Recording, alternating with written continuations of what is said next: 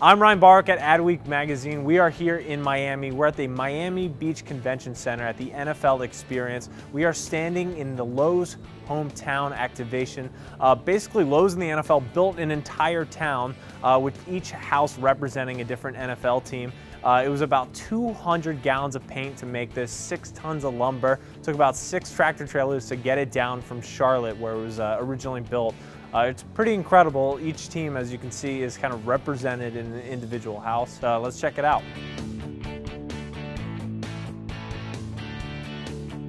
One of the great things about the NFL, it's a year-round sport, and the NFL has given us so many different tentpole moments throughout the season to be able to activate on. The Super Bowl is kind of the culmination of what we've hopefully been communicating all year round.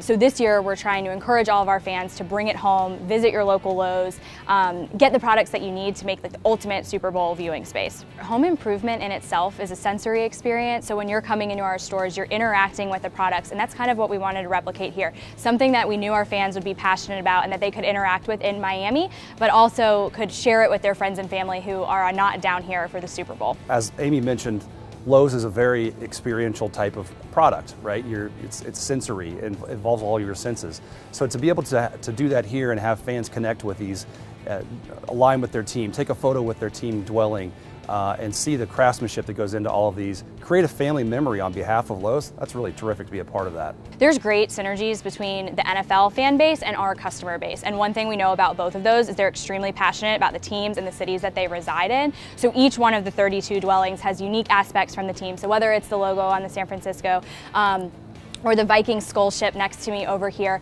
we want those pieces to really resonate with the fans, and so when they're coming and viewing their specific dwelling, they're feeling a piece of home as well. Inherently experiential is active. You don't want something passive. You want people to be able to actually engage with what you've created. And all of these spaces, as we mentioned, are very interactive. We have props set up for photos. People can sit on different things. They can actually climb in different things if they'd like. Or you can take that approach where you're just standing outside of the dwelling and taking a photo. All 32 dwellings are pretty awesome. I'm a Carolina Panthers fan, so I have to give a shout out there. But honestly, some of the best ones are San Francisco and the Kansas City Chiefs, as well as Miami. So it was great that they could be spotlighted.